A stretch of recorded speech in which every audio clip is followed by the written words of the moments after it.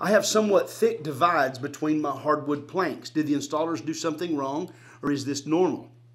I think you're talking about thick cracks between your hardwood boards. That's a tough question. When a hardwood floor is installed, it's always recommended that you acclimate it. But that's not the whole story. You have to acclimate. One of our later questions asked, do I have to have my AC unit installed before I put in hardwood flooring? If we're truly, educating you on how you should deal with this, when you acclimate hardwood flooring, you should only acclimate it if it's going to be the same environment that you're going to live in the future. If you don't have heat and air installed and it's been raining for 3 weeks outside, as it does here in the South so frequently, the moisture levels in the house are going to be high. And we see this a lot during new construction.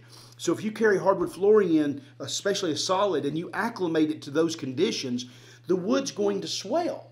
And it can swell quite a bit. So then if you nailed down that wet floor, turn the air conditioner on, it sucks all the water out, your boards shrink, you're going to have cracks between every board that you can throw a cat through. Okay, that's a problem. But you acclimated it. That's why it's so important that we use moisture meters, okay? When you're doing an install, before the hardwood is ever carried into the house, moisture readings should be taken. Really one reading for every 100 square foot in the house. Do the whole house. See if there's any high readings. Is there a high reading because there's some standing water in the crawl space, or because a window or door was left open and that section got wet, or just because it's raining and the whole house is full of water?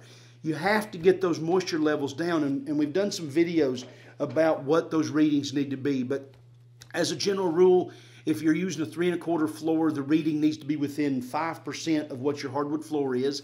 Really, it needs to be under 12%. But it's extremely important. So, but then we also have floors that when you get them too dry, especially if you use wood heat and are using a pine plank or a wide plank, in the winter your house gets really dry, you can have cracks even though everything was done correctly. Pine floors are terrible for that because they're so wide and they're not a very dense floor, so that they have the ability to contract and make it very apparent. Yep. Anything Good to add? answer. Thank you, brother.